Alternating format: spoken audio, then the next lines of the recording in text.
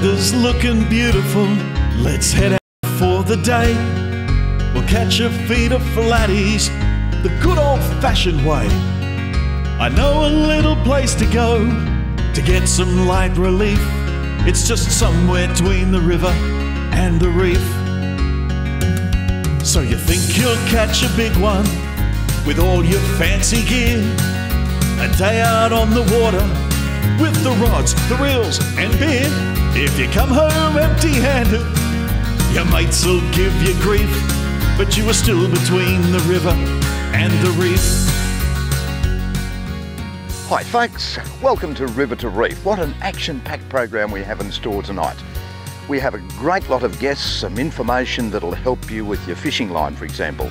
Our good mate Steve Adder will show us how to tie a U-Butte paternoster rig and show us different line strengths, how they work on your hooks and what knots to tie with them. It's very, very informative and it'll help you a lot. Also, Marine Safety Victoria will give us an insight into how to buy a second-hand fiberglass boat. What to look for. There's lots of pitfalls, that'll be explained. We have a U-Butte competition. Also, Corrie Banks. Corrie, well, as he's known as a bit of a teaser. Here he is. Come on, Corrie, tease us.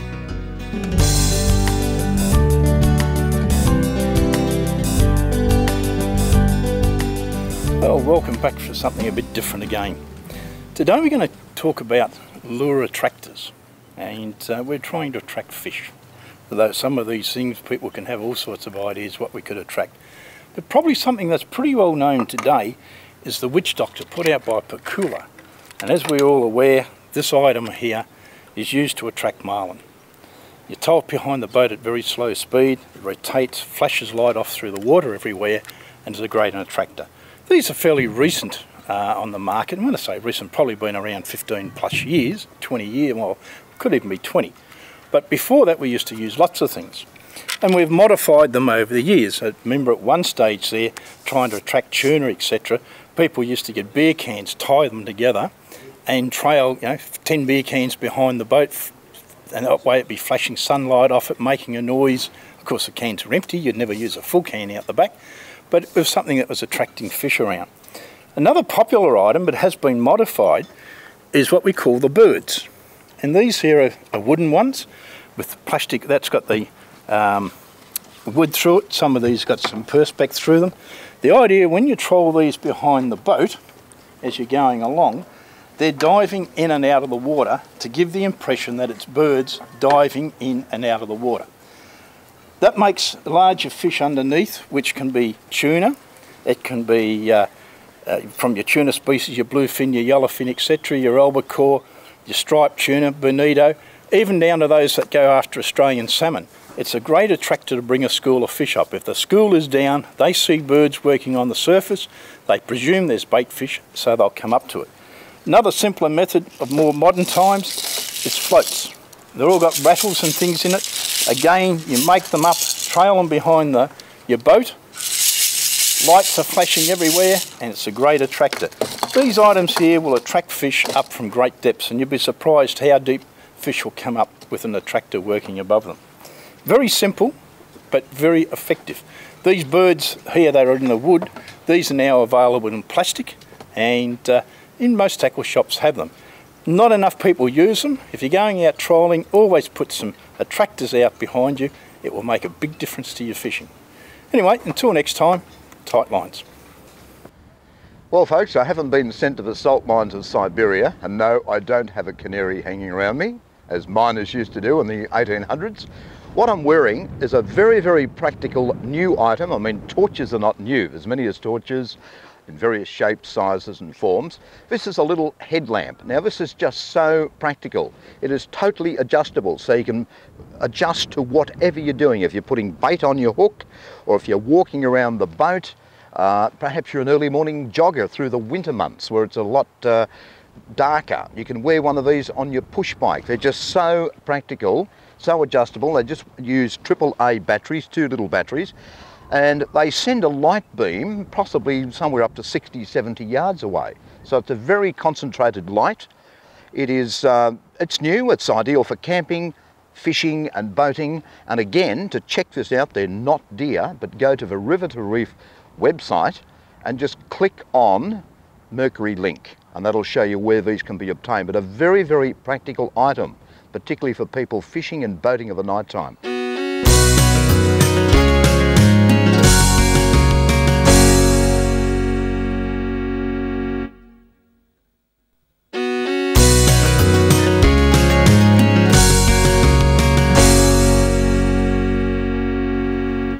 Well, what we're going to talk about today on River to Reef is probably just a few hints about practical rigging. When we've got a rod set up like this for all types of fishing, and it doesn't matter whether we're running a running sinker rig or running a paternoster, there's an old adage, a chain is only as strong as its weakest link, and there's plenty of links in setting up a rig similar to this. And I want to demonstrate where I believe one of the weakest links is, and that's where your main line comes onto either your swivel or whatever you're going to tie your leader on with. A typical fishing outfit was probably going to run an 8 to 10 kilo main line, and you might run up to a 15 kilo leader. And a lot of people keep on talking about how they get bitten off. They'll get a fish on, they might be fighting it for a while, and all of a sudden it comes up. They look at the line, they look at the end of the line, which we'll show shortly, and it'll all be curled up, and they say, I've been bitten off. But the realistics of it is that your knot just hasn't held up. And we'll show you why it doesn't hold up and what you should be able to do, quite simply, to make that one of your strongest parts of your link. Remember, a simple knot, as long as it's secure on your leader, will suffice. Your leader won't be what breaks if you've got a big fish, will be your main line. What we're going to do for the sake of this exercise is use a hook, not a swivel. It just makes it a little bit easier to demonstrate. Most people, whether they're doing, when tying onto a hook, will use the half blood, which is basically twisting the line 5 or 6 times around the main line, or the tag around the main line, putting its back through itself. You can run it back up on the loop, but for the sake of this, it still works the same. A little bit of saliva, we'll pull it down and pull it down tight on itself. Well, what you should always do when you're tying is cut your tag as close without losing any of the strength as you possibly can. The reason you should always take the tags off is because a fish doesn't necessarily come up and grab the bait like that.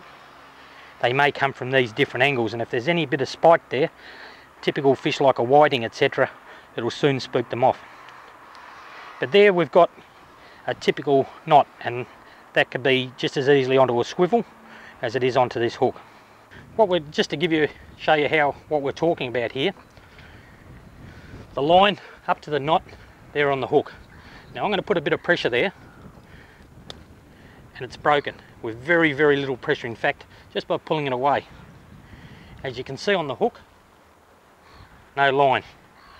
If we have a look at the end of the line, you can see where the knot has snapped. It hasn't come apart, but it has snapped. Even though in this case we're using a 6.3 kilo line, you should be able to see there how easy that did snap. And where it snapped was at its weakest point, the knot. Well, the beauty about this, we're not going to teach you a new knot. Grab your main line and double it over, give yourself plenty of line. Give it a few twists, just so it keeps together, and that'll make it much easier to tie your knot.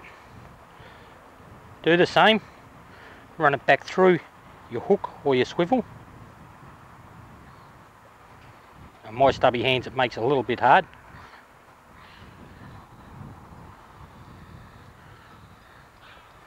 But pull it up. So what we've got is your line doubled. Not like a game outfit where you'll actually tie your double further up the line.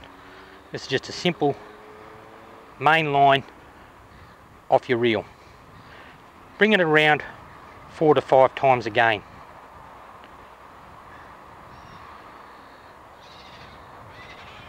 And this is something you can definitely practice at home.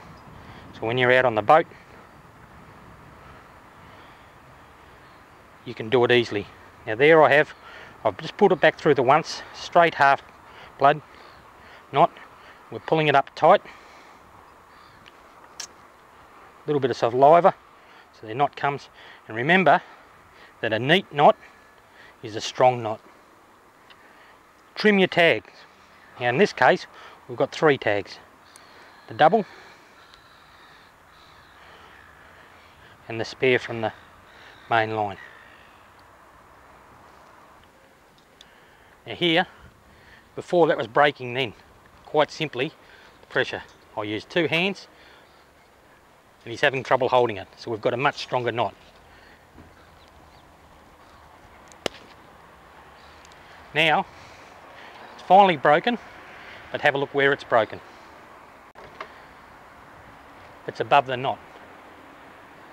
Therefore, what we've done is achieved the full breaking strength of your main line. If you're using 6.3 kilos, that's what you're going to get.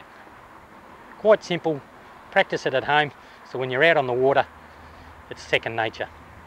On River to Reef, to help you catch more fish, we want to give you a few more hints, and we'll continue on talking about knots again today, and rigs. And the rig we're going to concentrate on is a simple old paternoster. Everybody thinks it's been done and done and done, and they know what it is. Well, for the people who don't know what a paternoster, typical rig where you can have a sinker at the bottom, a couple of droppers, running hooks or whatever off, and then run it up to your main line. Pretty simple. How I used to do my paternosters was pretty simple. I'd just grab the main line, create a loop, and just do a couple of simple surgeon's knots. Effective enough, I thought.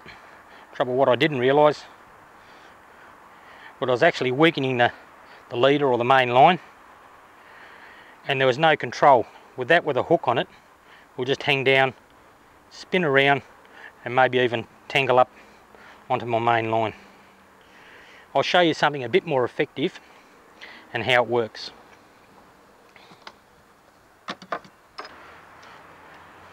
We'll use a fairly heavy leader here just so you can see it on camera. It'll take a little bit of experience, but cut off your leader material around about 1 metre long. Approximately 40 centimetres up the line, grab it between your 2 fingers and twist the opposite direction.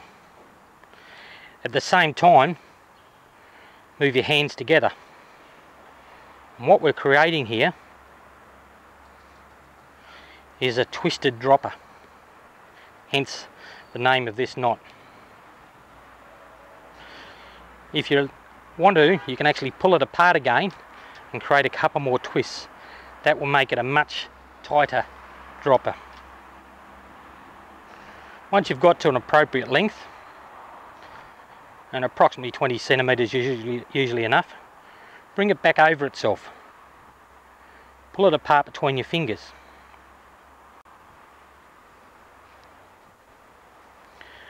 Hold it with your dropper away and the crossover towards you. And then twist that between your fingers about 5 times. Creating a loop, pull your dropper through, hold it between your lips, and gradually pull that main line. A little bit of saliva always helps it grab. And what we've created on our leader is a dropper, but a twisted dropper that has a 90-degree angle off the main line. The pressure on your line is evenly spaced over that knot, and the likelihood of that coming down and twisting onto your main line has been reduced dramatically.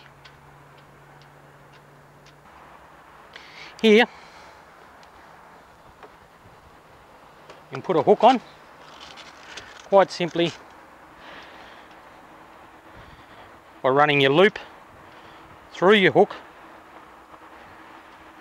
up over and back onto itself. And you can always change that hook quite simply. But as you can see, even with the weight of a hook and a bait, which will come onto it there, it's kept it away from your main line, reducing your tangles. Okay, we've made up our paternoster, and we've got 2 droppers on there, and we'll show you what you can do with that other dropper in a moment. But at the bottom, just put the old surgeon's or granny's knot, double it over, tie it twice,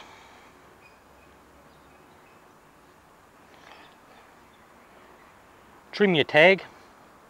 Now trimming the tag stops knots in the bottom, but it also reduces the spinning of the line in the current, or as it's dropping to the ocean floor. Once you've got a loop like this, you can just interchange your sinkers. And there, whatever you want to tie it to your main line, you may want to tie it straight to a swivel, or you might want to put a swivel there and have a snap lock on your main line, something like that.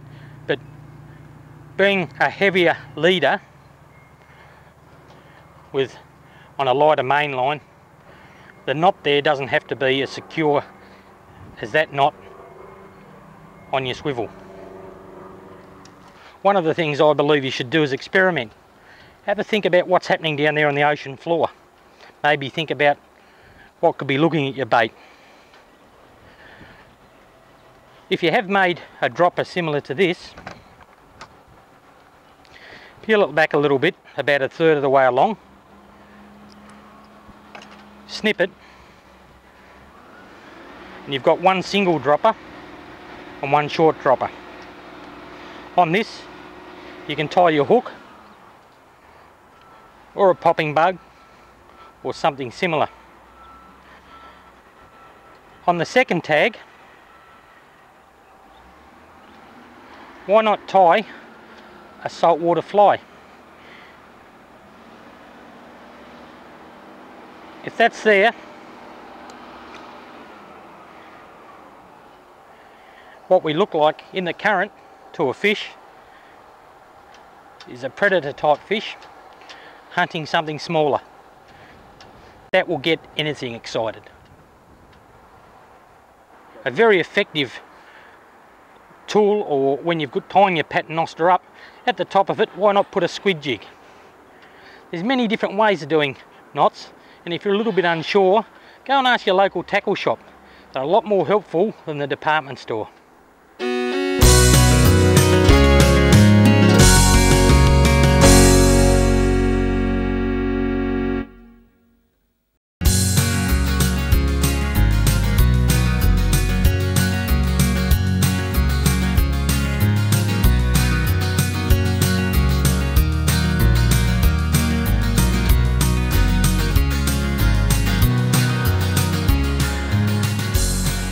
Last week we looked at the pitfalls associated with buying and maintaining an aluminium tinny.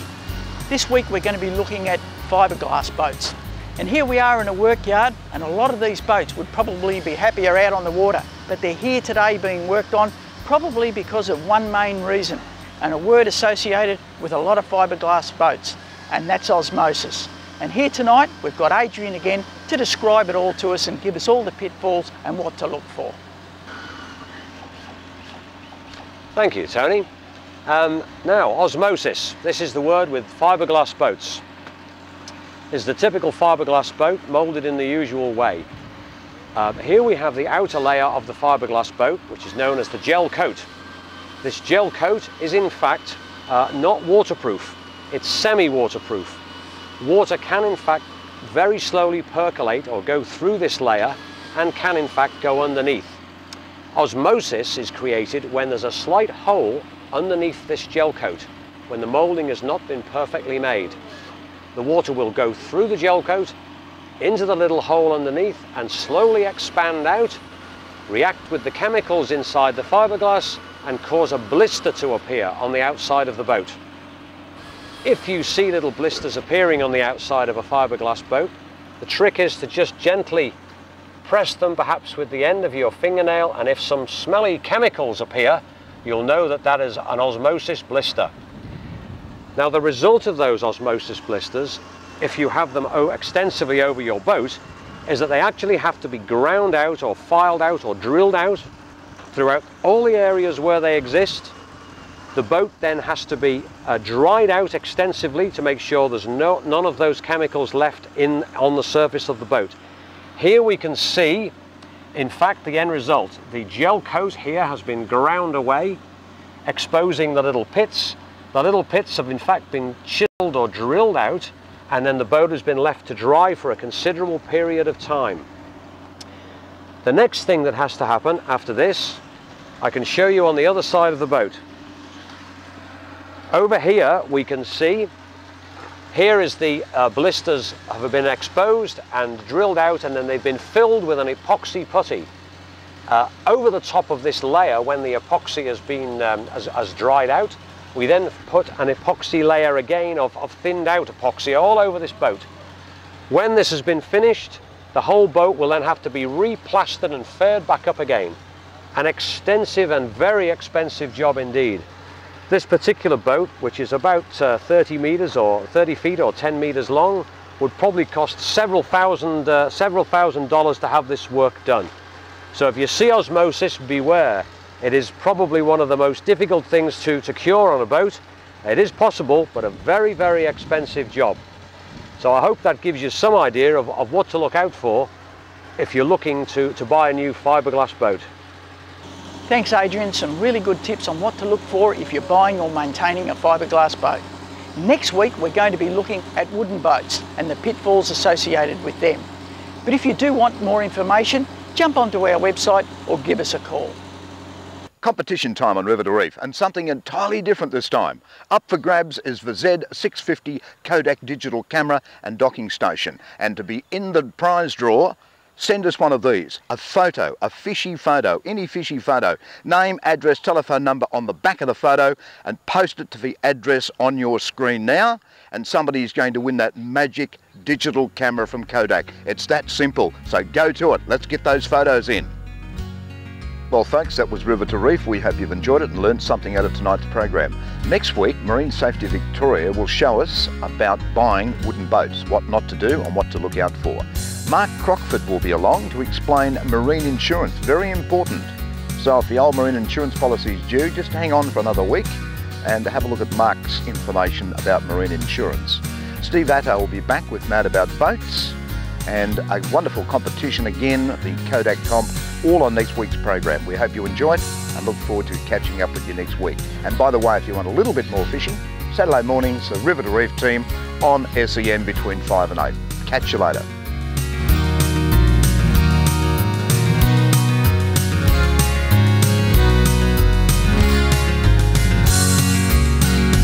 So if I haven't turned up Monday and the boss is pretty dim, I've been away the whole weekend and the wife says I'll kill him. If my mobile doesn't answer, tell him she'll be right, chief. I'm just lost between the river and the reef.